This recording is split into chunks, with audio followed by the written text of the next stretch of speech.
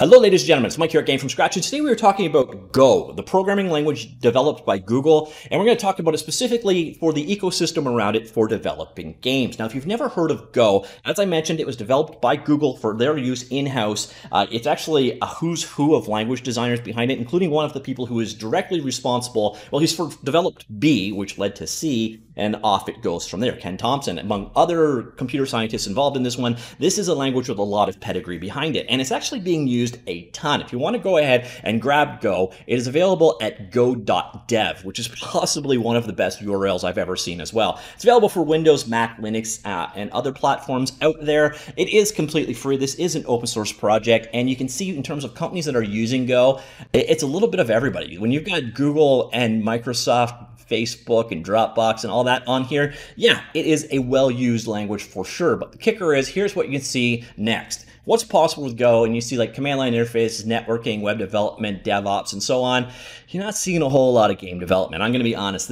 I could not find a single commercial game written using Go. If you know one, please let me know it in the comments down below. But what I could definitely see is using Go on the back-end server. But that said, even though you may not be working on a commercial title, or you might be exploring all their options, etc., there are some Go frameworks and libraries out there, and that's what we're going to look at in this particular video. Now, in terms of what Go has been used to make, it's a ton of things. Kubernetes, Ethereum, Docker, a lot of really huge things on the corporate enterprise side of things. It's used in-house for Google for all kinds of things. Cloudflare, Dropbox, MongoDB, Uber uses it, Twitch uses it, etc. So these systems that really need to scale up, that is where Go really shines. It was designed to be like C++ in terms of performance, but not in terms of ambiguity. The language should be very straightforward and reliable and safe in what it does. It's also just designed to be heavily parallel. So in a world where we've got more and more cores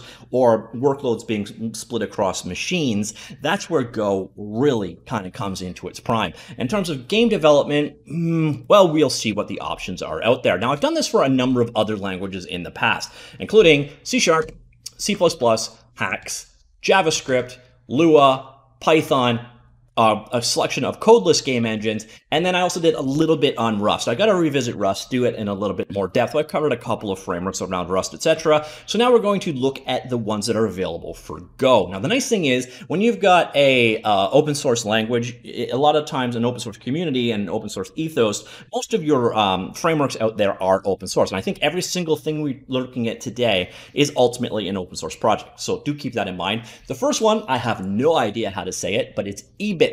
I'm going to go with Ebitten. I got no idea if that's right or not, but what Ebitten is the most recommended and popular suggested when you search for Go game development. This seems to be the go-to, the de facto out there. So if you're looking to do simple API for doing 2D games, that's what this is all about. So you can do things like it's performant, it's production ready. One of the things that this one does that a lot of the other ones don't is the platforms that it hits. So they work on desktop, including Windows, Mac OS, Linux, FreeBSD, but also in the web browser and even mobile. That mobile deployment, that's not something we're going to see, I don't think, in any of the rest of that we're looking at least not fully supported.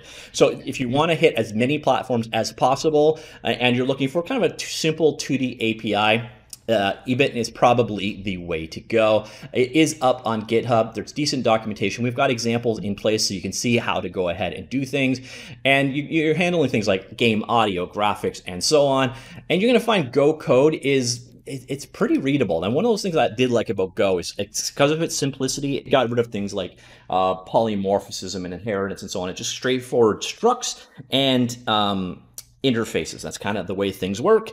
They got rid of a lot of the confusion or complication of other languages. So you're going to find Go is pretty easy and straightforward to pick up. So when you look at the source code for these projects, you're generally going to probably like it, even if you don't really understand the language yet.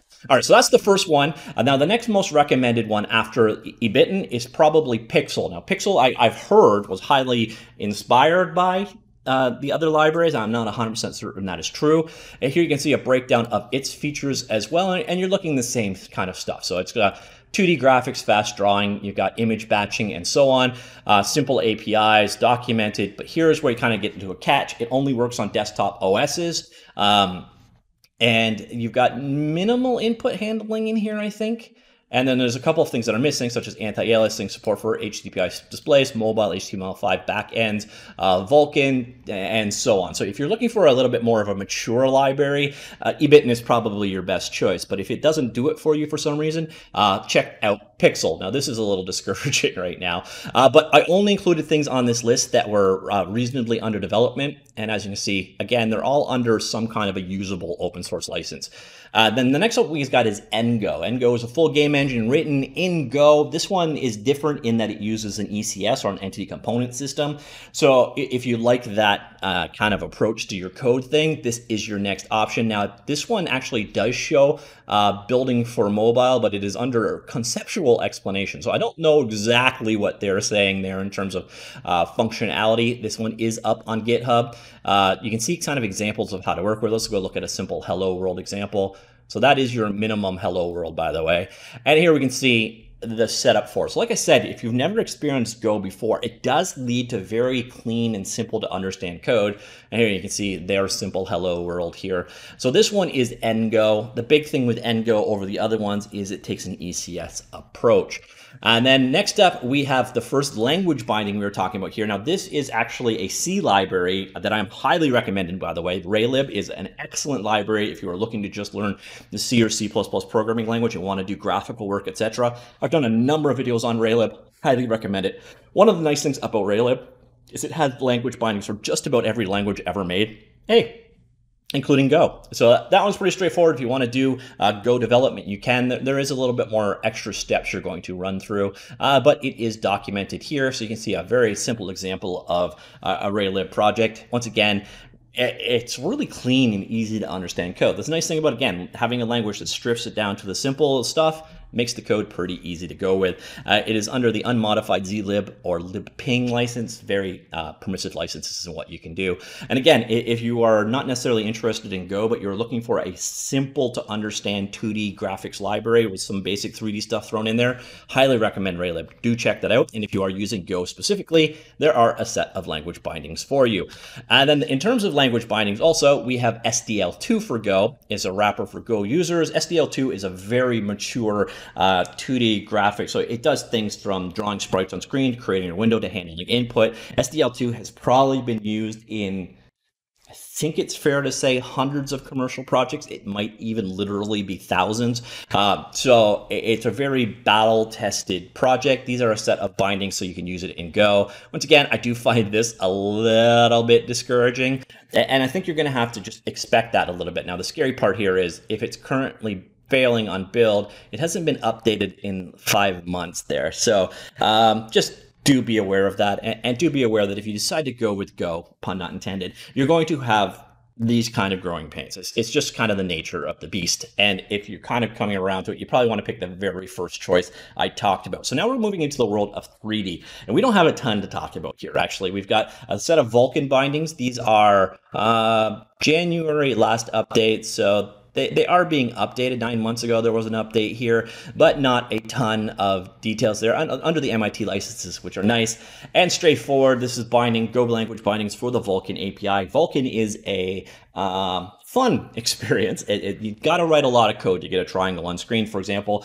But if you want to start doing that, the nice thing is there are a set of Go bindings out there. So if you want to roll your own engine, you want to do your own 2D or 3D game engine, but you want to have the basics taken care of for you, someone has done a set of language bindings for Vulkan, which is good. And they currently support Vulkan 1.88 spec, by the way. So there's also a set of demos that you can jump into and check out. So if you want to roll your own from a very low level with Vulkan APIs out there, you can do so using the Go language. And then finally, we have the only 3D game engine on the list, and this is G3M. This is a Go 3D game engine. Is OpenGL powered, written in Go, use cross-platform. it's got its own UI layer, etc. If I go on down here, we got the feature set. So it's cross-platform, Windows, Linux, Mac OS, and 90% of WebAssembly. Notice no mobile in that case. Got its own GUI built in with many widgets, hierarchical scene graph, 3D spatial audio using OpenAL, real-time lighting, physically based rendering, model loaders including GLTF, wavefront object format, and Collada, geometry generators for boxes, spheres, toruses, etc. Geometry support, morph targets, multi-material support for animated sprites on a sprite sheet, perspective and orthographic cameras, text images, image textures loading in, GLSL shaders, and so on.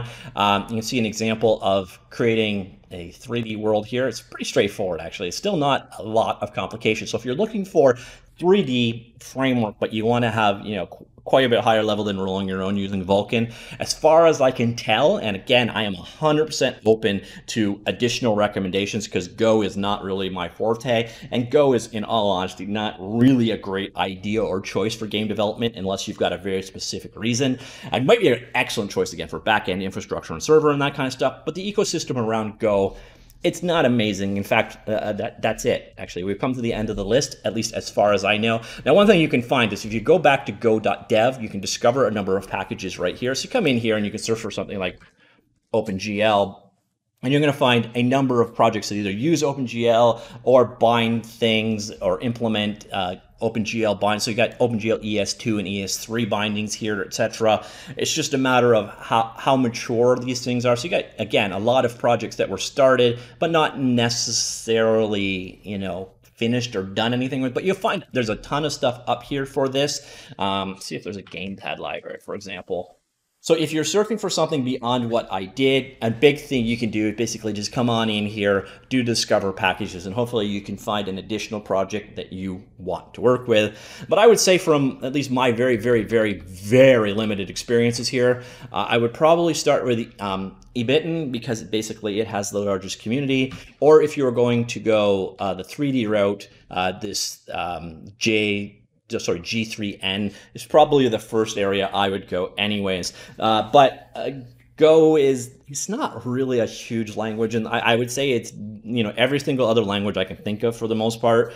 C++, C, C#, Java, JavaScript, Rust. They're all probably more popular and have more ship titles and more frameworks available than the Go language does. But Go itself, again, it's nice, it's parallelizable, it's got a lot of corporate support behind it. The language isn't going to go anywhere anytime soon. It's just never really a game development ecosystem built up around it. And yeah, so that's where we're at. So if you're looking to develop with Go programming language to do games, I will link all of the stuff we just talked about in the linked article down below. And of course, I am not a Go developer. I certainly may have missed a highly recommended library, or if you know of a commercial game that was shipped and developed using Go, I would love to hear about it. Let me know in the comments down below if there's something else that I didn't cover, and I would gladly add it to the list. All right, that's it. Let me know what you think, and I'll talk to you all later.